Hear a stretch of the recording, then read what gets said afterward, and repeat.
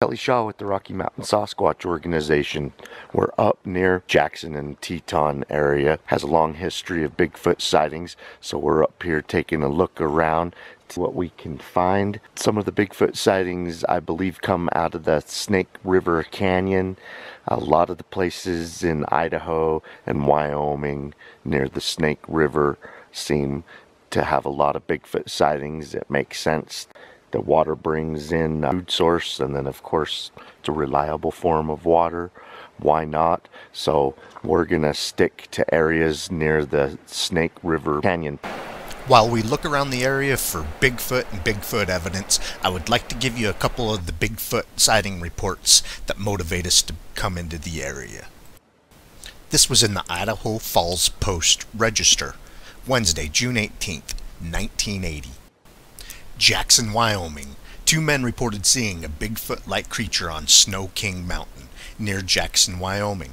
Early Tuesday morning, a spokesman for the Jackson Police Department said Robert Goodrich and Glenn Towner, no hometown or ages listed, reported to police that they were chased off Snow King Mountain by a Bigfoot-like creature. They reported it 12 feet tall with long dark hair and arms that hung almost to the ground. The 2 men said they were going to visit a friend who had built a lean-to on the mountain when they encountered the creature. Goodrich and Towner told police that they ran when they spotted the creature, and then it followed them. The last time they saw the creature, it was standing under a street light near the Ramada Snow King Inn in Jackson, the spokesman said. The 2 men said that they were going back Tuesday to take pictures of any possible tracks and to see if they could find their friend. The police reported that the 2 men had not been drinking.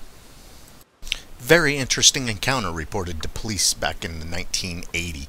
This is one of many Bigfoot sighting reports that bring us here to look for Bigfoots. I grew up around this area, south of Jackson and the Tetons. My parents had quite a bit of camping property, and we spent every summer there growing up, so I feel at home in these areas between my parents' property, Jackson, Palisades, and Yellowstone National Forest. Just a wonderful place. We're going to show you guys around and give you another sighting report. The next Bigfoot sighting in the area I'm going to go over was reported to the BFRO back in 2001. This is what they reported. Family sees massive ape just after daybreak near Grand Teton National Park. I'll include a link to that report in the description of this video. Make sure you go and read that. They're very interesting. Here goes the report. June 20th, 1994. We rented small cabins just a small ways from the Grand Canyon. There were lots of cabins for rent. I believe it was on Teton Lake. The mountains with snow were around the lake. A big lodge was just up the road with moose eating grass in the water behind the lodge. The sighting was a short ways away from the cabins, heading towards the Grand Canyon. It is the only filled with tall green grass and water running through it before the canyon. You drive into the timber and climb uphill out of sight of the water and just past the water. It's not far from the cabins up that road. We visited Yellowstone National Park and rented a cabin near Teton Lake. My wife and 2 sons were with me. We left one morning just after dawn to visit the Grand Canyon on the Yellowstone and see the sights. A short ways up the road, I looked to the right and there was this big open flat filled with a body of water running through it, about 9 foot wide. The tall green grass was about waist high. It was a beautiful sight.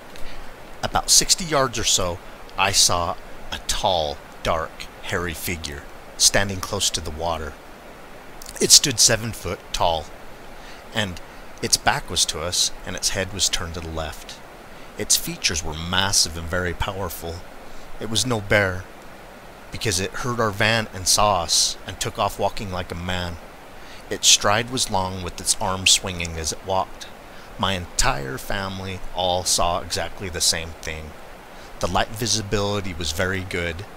I told all the family members to keep their eyes on this creature and to look at nothing else. We finally drove our car through some trees on the road and could no longer see the creature. The BFRO investigator did not leave his name with the report. Here's the follow-up investigation. Witness was 51, elaborated on the creature's physical characteristics during the interview. The man said, as he stared at the creature, he resolved more details. It had almost human facial features, a big, thick neck, a massive skull, big, huge arms like a gorilla, a big back, kind of dented in. I don't know how else to explain it. Massive legs, a big butt. Its head was cocked to the left, and it was staring out across the water, not moving. He stressed that the animal could not have been either a bear or a fisherman. I got a good look at that thing, and it was massive. It's no bear. It was no fisherman. This thing was hairy from head to toe. There is absolutely no way that's a fisherman. My first thought was it was a grizzly because of the size and coloration. The witness said he has bear hunted before. I've seen pictures of Sasquatch on TV. This looked like that, although it might have even been bigger around. This thing is real, and it's a big ape. It's got arms on him like a tree trunk. Thank you for contacting someone with your Bigfoot sighting reports. If any of you've had a Bigfoot sighting report, please email us at rmsobigfoot@gmail.com. We love to go investigate Bigfoot sighting locations, especially if there's a long history of them. This is just 2 of dozens of Bigfoot sighting reports in the Rocky Mountains between the Jackson Teton area all the way up to Yellowstone National Park. It's just a Bigfoot sighting hotspot.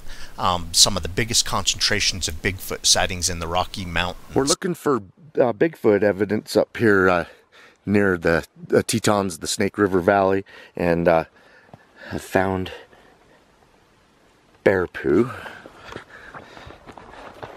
And the bears are trying to get enough to eat before cold. Finding some currants. Jenny just found some currants up here. But we're going to look around for Bigfoot evidence. What's behind the Bigfoot sightings? Is it the food and the water sources?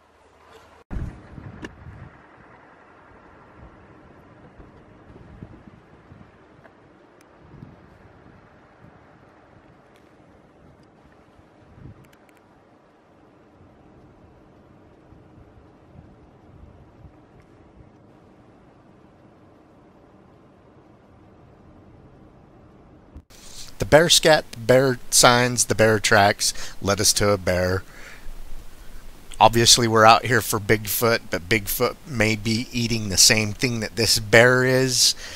In order for such a large primate to survive, I have this feeling that it's an opportunist, an omnivore. It'll eat the berries, the nuts, the fish, the occasional deer, elk, what have you.